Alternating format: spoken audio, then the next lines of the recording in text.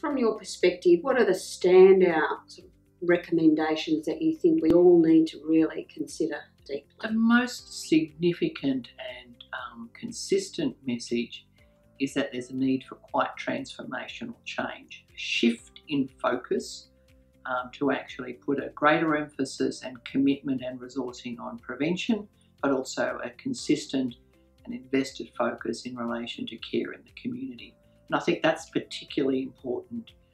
to members of the community who work in the primary healthcare sector, because I think it really recognises that it's a time to get serious about making the system more joined up. The other issue is to take very seriously the role and the input of the people who rely on services, that it's a change that needs to be done in partnership with consumers and carers, but also in very close cooperation with clinicians and the workforce across the health system as a whole.